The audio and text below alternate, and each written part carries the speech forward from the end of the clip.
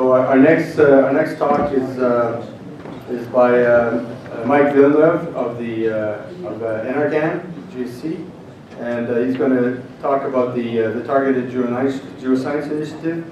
The TGI4 is coming to an end, as many of you know, and so he's going to be talking a lot about where it came from and where it could be going, where we are now and where it could be going in the future. So his title is New Public Geoscience Knowledge to Support Enhanced Effectiveness of Deep Exploration. Go ahead, Mike. Thank you very much, Charles, Ken, for the invitation and the opportunity to present on this. What I thought I'd do, as Charles said, the Targeted Geoscience Initiative is coming to a close. This phase of it, which is the fourth phase. I wanted to sort of give a run through of what we've done, why we've done it, and a little flavor of what we've accomplished. We have a significant amount of publications, results that have come out and are still coming out, so far too many to talk about in detail here, but hopefully I'll give you a bit of a flavor. The starting point really for TGI4 was really sourced in this. This graph kind of shows the issue that even though in 2012 we were at record exploration expenditures, these weren't really turning into discoveries, and Canada as a whole was starting to, there's been a gradual long-term decrease in the amount of particularly base metals that have been produced from the country. So this is a bit of a worrisome trend for the government. They also are a bit worried about the implications for existing mining communities and jobs in those communities. And another way of putting this is on this graph, which shows the constant dollar value of discovering an ounce of gold. And you can see from the 1950s through to today, it's gone up almost tenfold in constant dollar terms, which tells us that the exploration efficiency to find that gold is going down. The other aspect is the risk factor that enters into,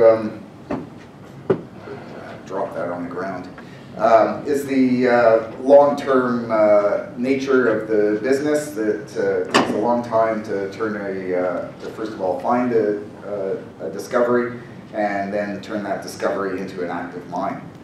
And so the deposits as well were getting deeper. I think everyone's well aware of that. For that reason, and I'll add on that the traditional geoscience methods that we use in greenfield areas are really focused on the top few hundred meters of the geology. They're very effective at making discoveries in those top few hundred meters, but as we go deeper into higher risk zones, into areas that require long times to develop, and that are expensive to find, these all added up to a need for government support to help facilitate, lower the risk, and help help the industry innovate to get more effective and efficient methods for discovery of those deposits. Within Canada, there's two types of exploration environments. I think everyone's well aware of it. I think within Canada, that's a bit different is the remote and expansive areas, which are mostly in the north, have a lot of opportunity for new economic development. They're greenfield areas. There's a lot of potential for near-surface deposits and big ones. They're primarily of interest to the juniors. They're doing most of the exploration in these areas which have little infrastructure. So that is always an issue in terms of the development side. And in general, they're in areas of inadequate geoscience knowledge, and for that reason, the Government of Canada created the Geomapping for Energy and Minerals program, GEM, which is focused on creating those new economic opportunities in the north to support northerners. I'm not going to talk too much more about it at this point. That's a whole other program, and what I'm going to focus on is our needs within the active mineral regions. They're across the country, but they're mostly concentrated in the south. The need there is for economic sustainability of these deposits and these communities and mining-dependent communities. And of course, at its heart, governments are really focused on the citizens and making sure that the economic well-being of the citizens is taken care of. Their brownfields, near-surface deposits are likely exploited. They're primarily of interest to miners. In other words, they're around existing mines. So that's partly about extending the life of those mines. And they have well-developed infrastructure, which means that there's a lower barrier to development than there is perhaps in some of the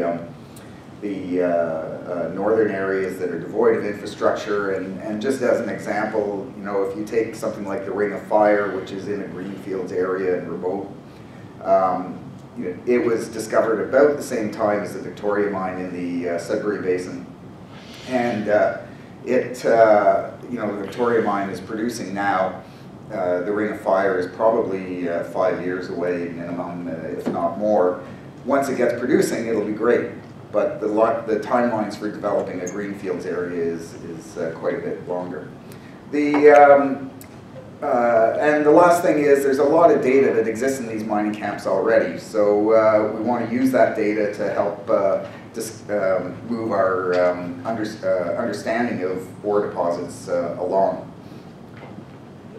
I throw this one up. I blatantly stole it from the Australians, from Thibault and all, but I think it demonstrates sort of the different needs between the brownfields and greenfields camps.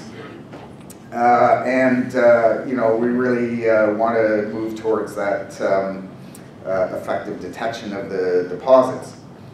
What we did was we really invested in public geoscience that creates a platform for development of innovative deep exploration approaches by industry. Took that out. You know, I stress that we're here to create the platform for industry to innovate. The idea is not for us to create all the innovations ourselves. That's not the role of government.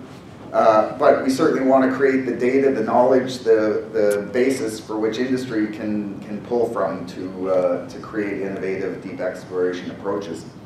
TGI is described below. I think I've adequately described it already.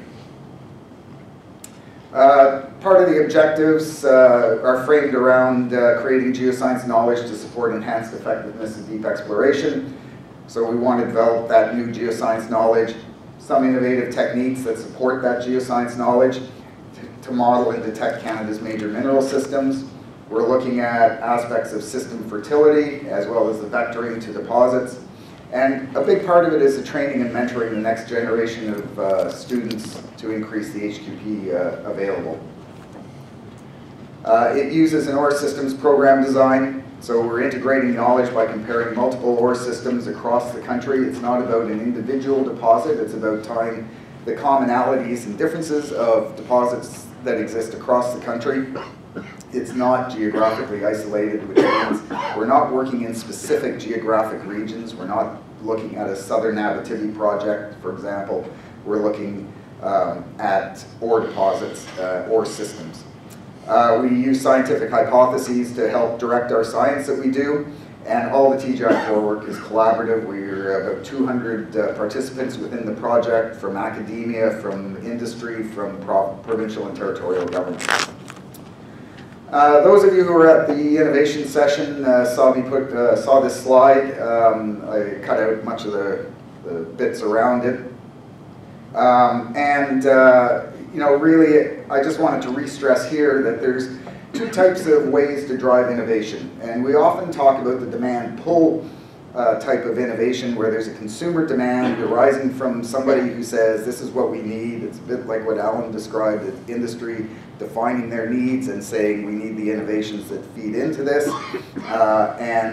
It's demand-driven, and the end user is well-defined. The thing that we work from is what's called the supply push model, which arises from basic research and knowledge. It's the end user isn't defined. We put this stuff out there with the idea that, yeah, we have a sense of who might use it, but we're not prescriptive about where the endpoint of that knowledge is. It's actually freely available to be taken up by any of the any end users, including exploration industry, but we may find that it's used for developing environmental regulations down the road, for example. But primarily, we're looking at it as as putting it out there for industry to use to innovate their exploration approaches, however that may be. And it's independent of demand. We talked about the thematic approach of TGI. This is the bubble diagram, or somebody one way called it the map with balls. It's not really about each of these individual spots on the map. What it's about is tying together all the yellow dots together so that we learn something about the processes which form gold deposits. We learn about the processes that form SEDEX deposits. The ore systems approach, which started in Australia, we've taken it up here. We feel as the most benefit and the widest applicability across the industry as well as across the country. And really the focus is on processes, not characteristics. So we're really trying to change it to an understanding of the processes that form ore deposits and not a description of the characteristics of a particular ore deposit.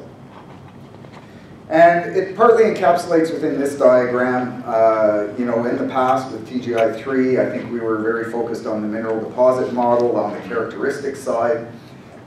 With GEM is really focused on the regional geoscience side. TGI4 tries to come up through the middle, and really the philosophy behind it is that understanding the ore systems and the processes of formation of ore systems will allow us to define the targeting elements. So that should tell us what changes happen within a system, and then we should be able to target it, and then you should be able to say, to target it, we need these innovative technologies. I'll point out that you can run it the other way around just as easily, and it's a philosophical construct. There's no right or wrong to this, so don't, one's not better than the other. You can have a new technology that lets you measure something that you previously couldn't measure before, that tells you something about the processes of ore formation. We in TGI4 have made the very clear decision to run it from the ore system upwards to the innovative exploration technologies. We tend to leave the innovative exploration technologies to the industry. We've done some of it in-house for our own purposes, and I'll show some of that. But in general, we're focused on the bottom part of that. I talked about the collaborative delivery of it, 200 participants, provincial territorial surveys. They have science, technical, regional expertise, academia, science expertise and student training, exploration industry and industry associations, provide us with our guidance and site-specific data, as well as collaborative studies. And the GSC, TGI4, we're doing the program management, the science and technical expertise as well. But we very much work in a collaborative sense. We can't do this alone, and we very much try and make sure that the research is directed. I think we're trying to fill that gap between basic research and applied research, and I would call it, we're carrying out directed research. So some of the results, we had Murray Duke go interview some industry, interview our people about a year ago. He kind of identified about 45 distinct TGI4 methods and scientific results that were easily identifiable. And they more or less fell, there's been more since then, fell within these three areas: advanced ore system modeling, so studies that change industries' understanding of the genesis of deposits. New areas of mineral prospectivity, so defining new regions that were previously not considered for exploration, and new methodologies to support ore system knowledge. And these are new methodologies that help us understand how the ore system forms. The first one that I'll put up here in advanced ore system modeling is an outgrowth of some work by Wouter Bleecker, working in the Abitibi Belt, where he identified that there was an early stage of extensional faulting that was necessary to mobilize the gold into the system.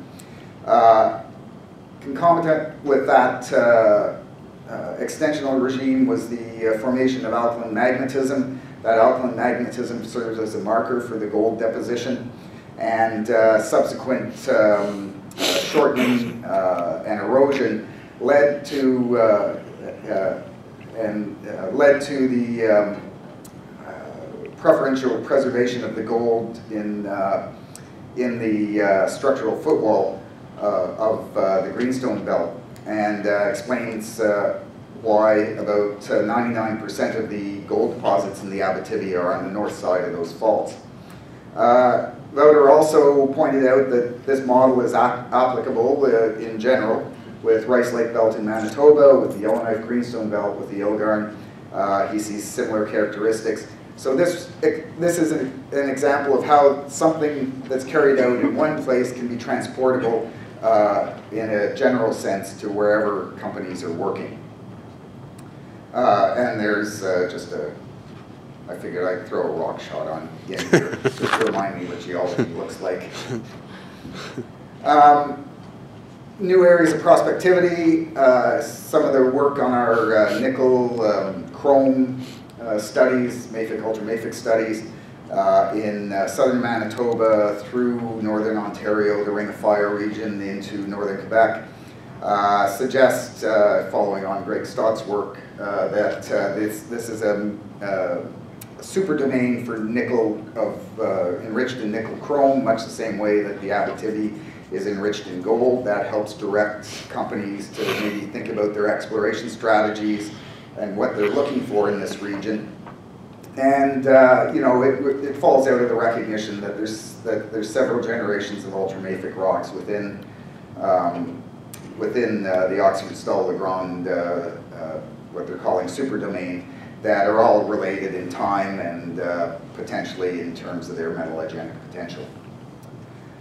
New methodology supporting ore system knowledge. I'm going to highlight the Lalor 3D seismic experiment, where we integrated geoscience research on precious metal VMS deposits with active seismic, passive seismic, which is a new way of using the ambient noise in the region to, and the real interesting thing for us was whether it could be used within a complex geological domain. It had been used in fairly simplistic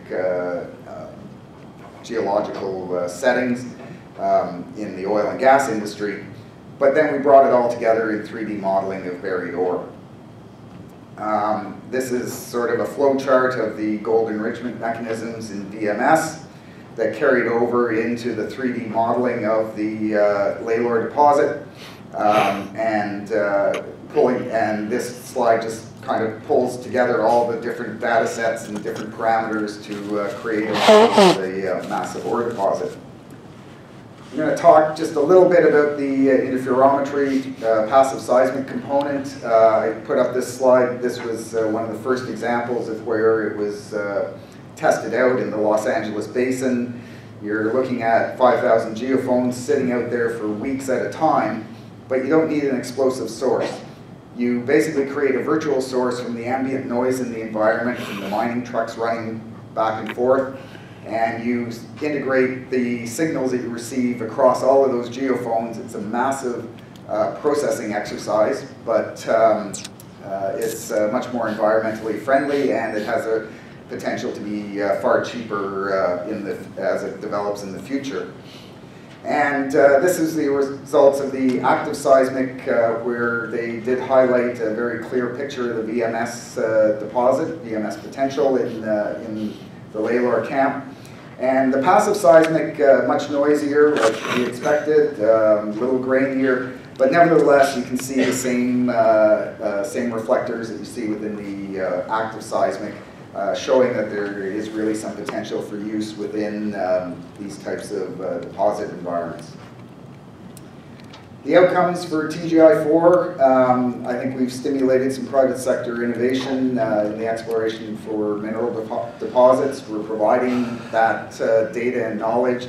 We've tried to be very open about what we do. We've created perhaps, there's right now about 350, we're actually edging up towards 500 scientific publications that have come out of this. Some of them are as simple as posters that were presented at meetings, but our feeling is that just because the poster is presented at a meeting, it should be available to anyone who wants to see it. And we're a public geoscience agency, which means that our job is to get it out there as soon as possible for industry to use. In other words, we don't have blackout periods, and we want to just make sure the data is accurate and appropriate and get it out there. We've generated more than 13 million of in-kind support from industry, provinces, territories, and academia. We've seen some surveys of the companies tend to be universally positive about the results and how they will use them. PDAC has been very positive about this as being a necessary component for the industry as a whole. I'll finish off, I talked a little bit about the Open Geoscience. We released here at this meeting the very first of our synthesis volumes on those ore deposit ore systems. Uranium has just come out. It's available on our website. It encapsulates and brings together all the disparate pieces and parts of the uranium project into some sort of common picture so that you can see how all the individual activities all tie together into and how they may support exploration innovation going forward. All the other deposits are nearing, all the other ore systems, falling back into old habits, all the other ore systems are coming out over the next 3 to 6 week period. Keep your eye open for it. You can pick them up through our website, and I'll just point out that we have supported 133 students, 83 of which were at postgraduate level within TGI. And a lot of those are getting jobs, which in this environment is a good sign. And I'll just finish off. There's our website. There's a link on there. The government won't let us put flashing lights around it or anything because we're the government. But there's a link on there that says RSS feed. If you click on that, it'll bring up the latest publications, or bring up all the publications, but in descending order by the date of release. The booth we've closed, sorry, next year. And, and you know, as I said, our primary focus is to ensure that the data and products are publicly available in the shortest possible period of time. Thank you very much.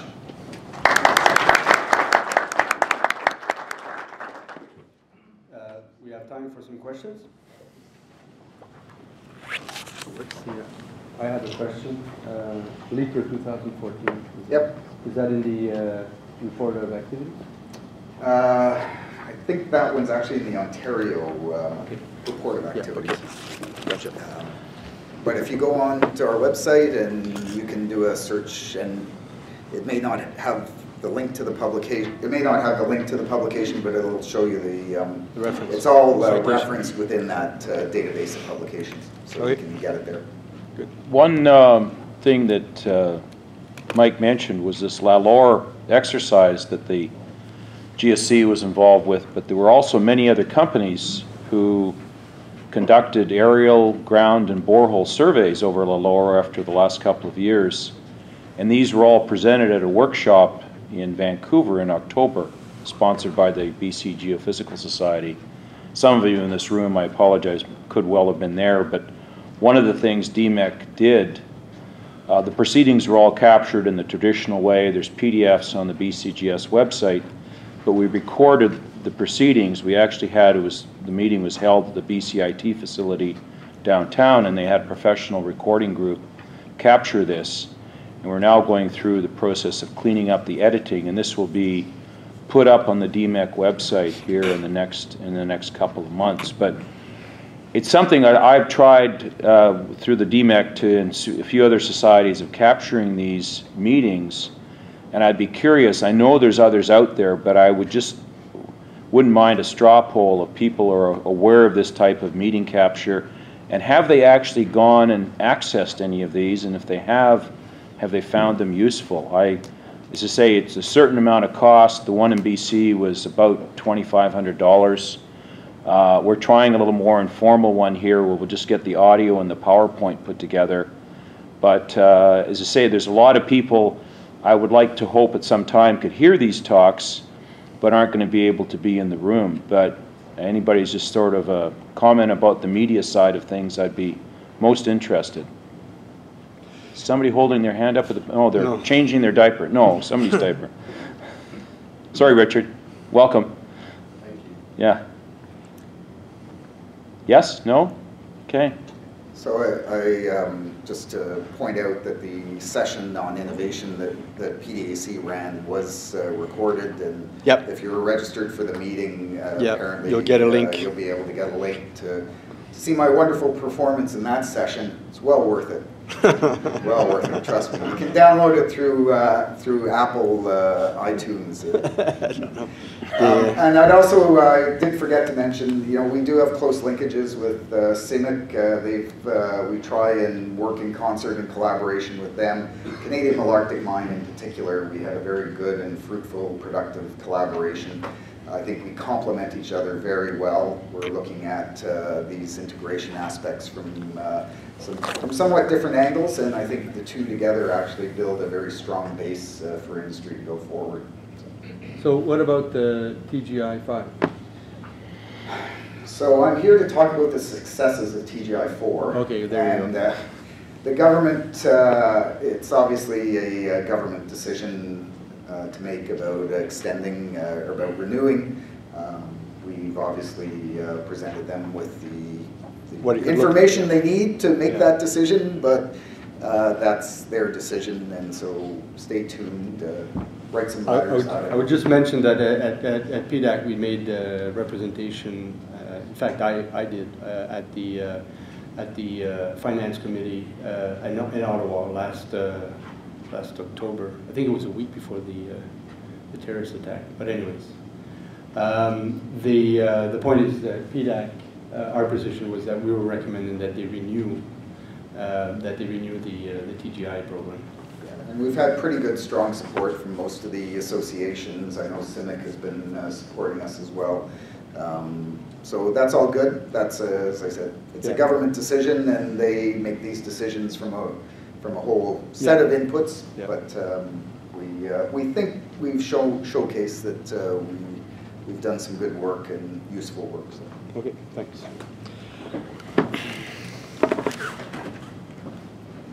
Our next presentation is by Murray Hitzman of the Colorado School of Mines. He's going to give us a talk on mine mineral exploration geophysics for the future from the perspective of an exploration geologist.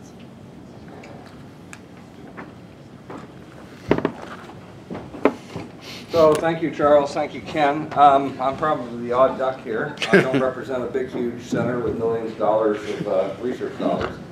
I come from a country which probably hasn't been up here in this session ever. I don't know. That's a good question.